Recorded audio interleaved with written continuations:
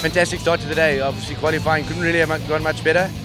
We had a little bit of an issue that the clutch was slipping from lap 2 in qualifying, and big credit to the team. They got the box out, put a new clutch in for race, and the car was on rails, and all I had to do was keep it on the tar and bring home the win. So big credit to them, and looking forward to race 2 now.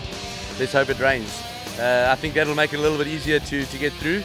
Obviously in the dry will also be a bit more tricky, especially if it's a drying track on slicks. Offline will be a bit more slippery, but I think if it's wet, we've got a chance of coming through all the way.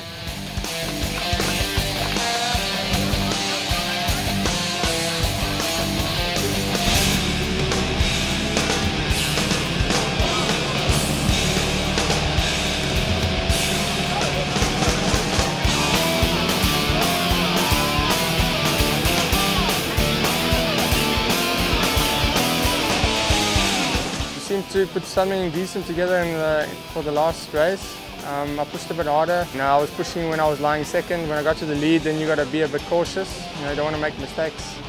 Super chuffed to be in front of the home crowd. I won in front of them in Polar Cup, in GTC 2 as well, and now in GTC 1. It's fantastic.